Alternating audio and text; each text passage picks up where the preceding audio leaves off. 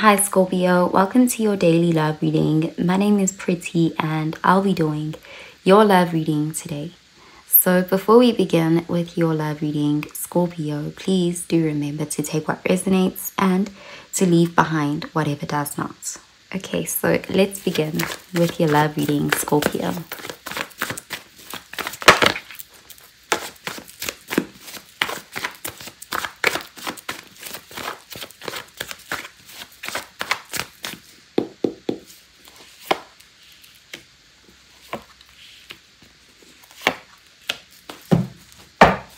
Okay, so at the bottom of the deck, we have the Seven of Cups, and this is water energy, Cancer, Pisces, Scorpio energy. So this is an energy of someone who's feeling emotionally overwhelmed and even a little bit confused. A situation lacks clarity.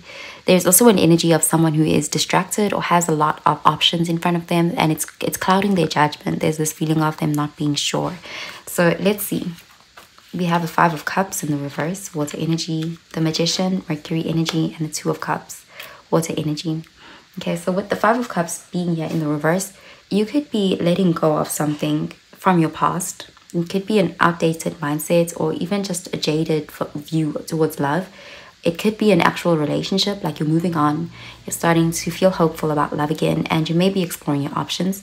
There's an energy of taking control of your love life. There's an energy of seeking true love, like finding your match and wanting to find your match. And this is why we're seeing it's like you're trying to practice discernment, because there's a lot of options available here, but not all the options are good options. So let's clarify these cards, Scorpio.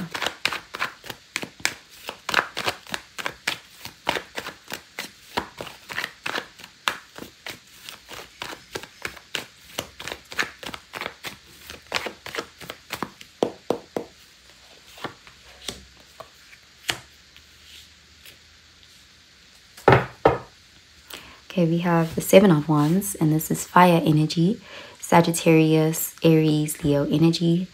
Okay, so this is an energy of having strong boundaries. It really does look like you may be exploring your options and you're having to kind of stand your ground, keep your standards high. Let's see.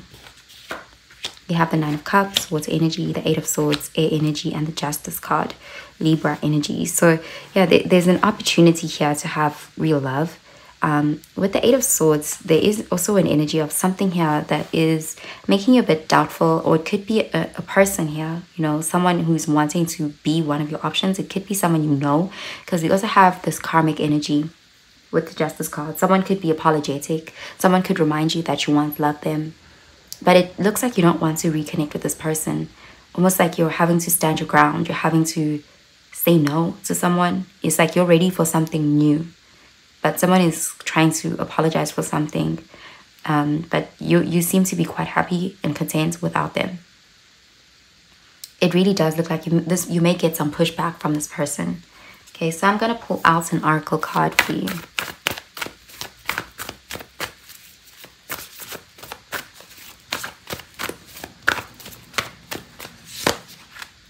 Okay, we have the answers you need are coming. Full moon in Gemini. So it's like someone you got over, this past energy is trying to come back into your love life. They may want to tell you the truth about something, but it's like you're already kind of over them. Almost like they're trying to sabotage or prevent you from moving on. They want to get you into this Eight of Swords energy where you feel stuck, where you feel less confident about exploring your options. Okay, let's see.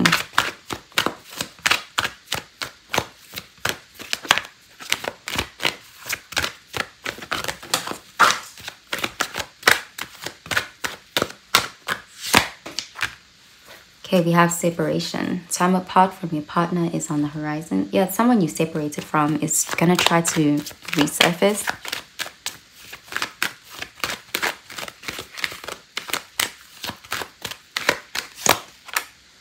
And we have devotion and dreams fulfilled. The future belongs to those who believe in the beauty of their dreams. Okay, so you are really being advised not to give up on your dreams. It really looks like someone from your past doesn't want you to move on. They can feel you moving on and they don't like it.